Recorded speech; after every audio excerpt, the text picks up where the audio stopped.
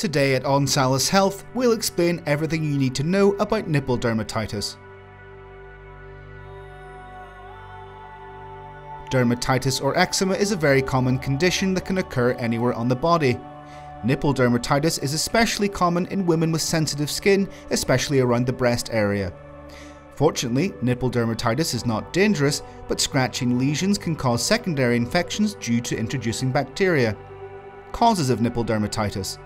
Nipple dermatitis or eczema can occur due to the following causes. Genetics. Dermatitis can be passed from parent to child, making it a hereditary problem. Environmental factors. Some chemicals such as laundry detergents, types of fabric, soaps, or even perfumes can irritate the skin around the nipple and cause dermatitis. Atopic dermatitis. People with this long-term condition are more likely to develop nipple dermatitis. Contact dermatitis. This irritation can be caused by topical agents, clothing, soap, detergents, and the use of certain fragrances. Allergic dermatitis. Allergens can be some substances such as fragrances, creams, and even the placing of metal objects on the nipples that can trigger an allergic reaction. Overactive immune system.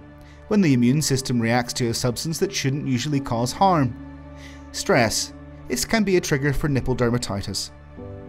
Symptoms of nipple dermatitis. Nipple dermatitis is characterized by the presence of a red scaly rash accompanied by itching on both nipples around the areolae. The skin disorder can come and go sporadically. It's often accompanied by dry and inflamed skin, pain, burning, tenderness on the nipple, discharge, or even a rash with brown, grey or red patches. If you want to learn why other body parts become inflamed, the info video above explains why our hands can swell in the morning. How is nipple dermatitis treated? Topical corticosteroids are frequently used to treat nipple dermatitis as they are easily absorbed through the areola. If they are prescribed to women who are breastfeeding, they must apply these medications after a feeding session. The nipples must also be cleaned before breastfeeding again to prevent the baby from ingesting any of the steroid. If an infection occurs, the doctor will prescribe the corresponding antibiotic. If it's only necessary to relieve pain or inflammation, the doctor will recommend the use of oral analgesics and anti-inflammatories. If you enjoy our content, you can give us super thanks to help us grow the channel. Home remedies. In addition to the guidelines provided by your doctor, you can help reduce itching at home by remembering the following. Keep the area hydrated and avoid perfumed or strong soaps. Take a bath with emollient such as E45 body wash added to the water. You should also take into account recommendations such as avoiding using moisturizing creams, soaps, or any topical product in the nipple area.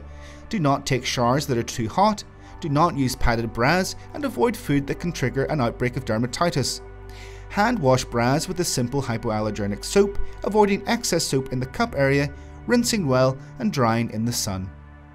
And here is our ONsalus Health video on nipple dermatitis. If you want to continue learning about other ailments, don't miss the playlist we share here. Leave us a like and comment below with any doubts or suggestions. We'll see you next time.